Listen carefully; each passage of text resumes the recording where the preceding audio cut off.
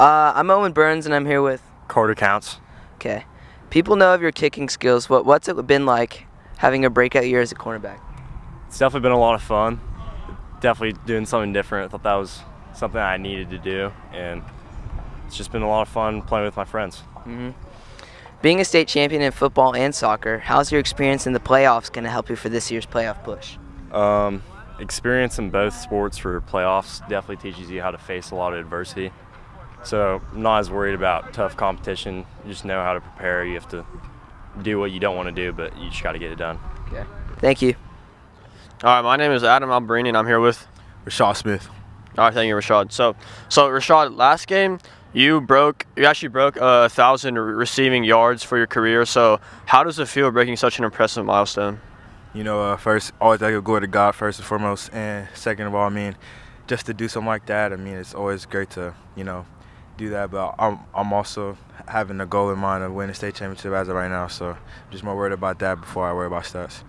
All right, cool. All right, so Rashad, so anyone that watches your games, including myself, can tell that you have been using spin moves and that you're very good at them.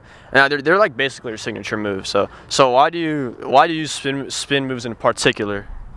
I feel like they're a very efficient move if you know how to use them the right way. And so if you got to read the momentum, the defense is going, and once you read that, I mean, just use spin move and make sure you get the other way faster. So that's why I like to use it. All right, cool. Thank you. I'm Grady Murray. I'm here with Andy Bass. How has the offense improved throughout the season, and what makes it so dangerous? Yeah, every week we've been getting better, working on the things that we do wrong, and then focusing on what we do right, and just kind of, you know, like I said, getting better every week. Obviously, this is a big game this week, so been putting in a lot of preparation and time this week. Yeah. As a starting quarterback, how are you preparing to attack the defense this week? Nothing changes too much. You know, we do our scouting every week, try to find the weaknesses in the defense and just exploit those holes. So I think we did a great job of that this week. Had a great day of practice yesterday, so hopefully we can do that again today. All right. Thank you. Thank you. My name is Matthew Couches, and I'm here with Coach Bogert. The last few weeks we haven't been challenged very much by our opponent. How are you guys going into practice knowing this week is one of your toughest games?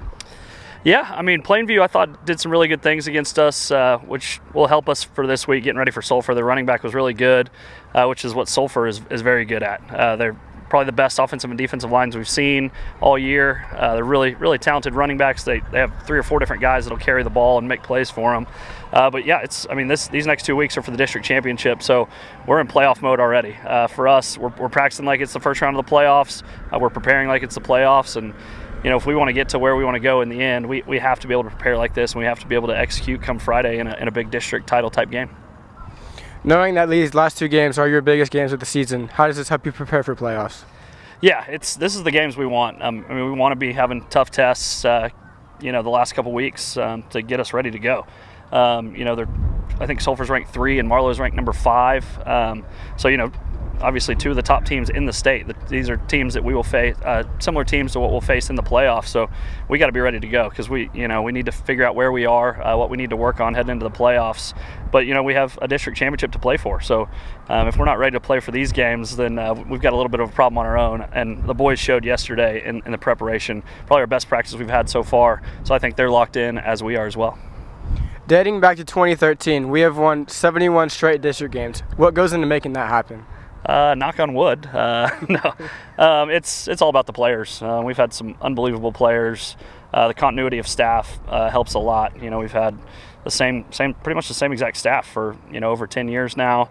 Added some new guys here and there. Some guys have moved on, but the core of the staff is the same. But it's all about the players. As I like to say, coaches lose games, players win them, and we've had a lot of really, really good players that have helped us in that streak. Thank you. You bet.